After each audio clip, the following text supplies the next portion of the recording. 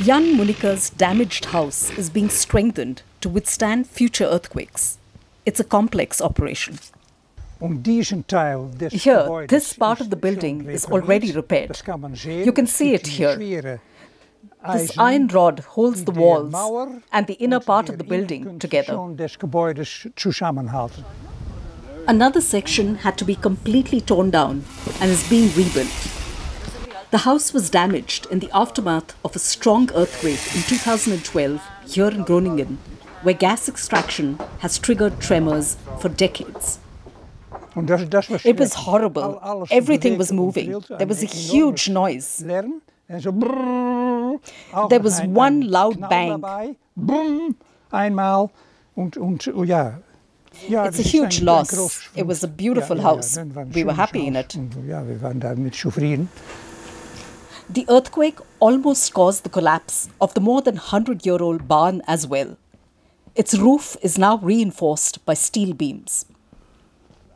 Munika kept a record of the earthquakes, which began in the region in the 1980s. The ones in red were serious, some registering over 3 points on the Richter scale.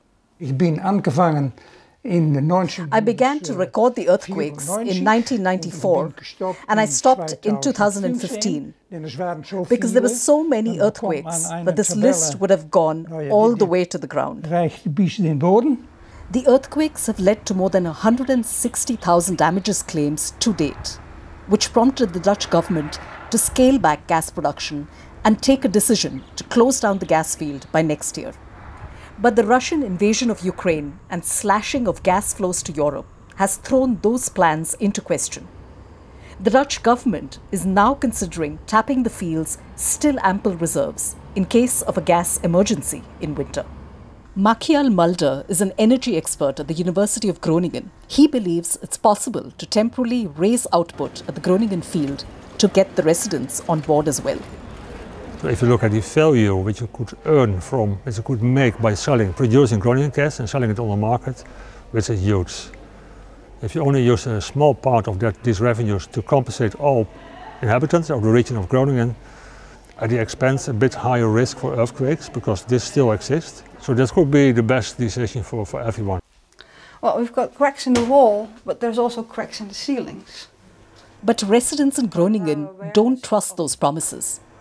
Quick and appropriate compensation has, until now, been a distant dream for many. We made a new claim. Marian Tori has been petitioning authorities for 6 years to recognize and pay for the damage she says was caused by gas extraction and pull down the house if needed. She's still waiting for a decision. The damage, meanwhile, is growing.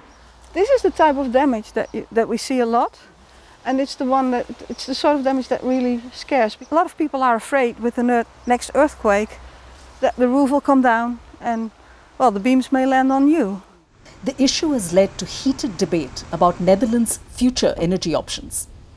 Local Green politician Justine Jones says the crisis is an opportunity to ramp up alternative sources and energy efficiency, and insists that extending the gas field's life should not be an option.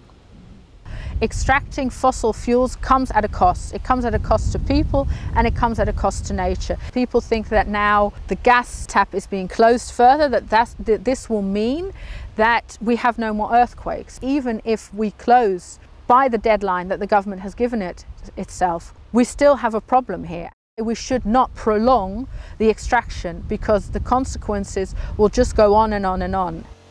In Jan Munika's case, it took 10 years to finally get financial compensation to rebuild his home. And Munika knows from experience that the earthquakes will continue in the area for some time to come. There are some months where it's quiet, but then you have a new earthquake. You have new damage. You have to register it with the authorities, and the whole craziness begins again.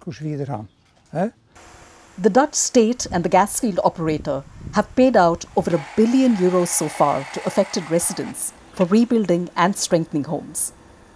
None of the residents are looking forward to continuing damage to their homes.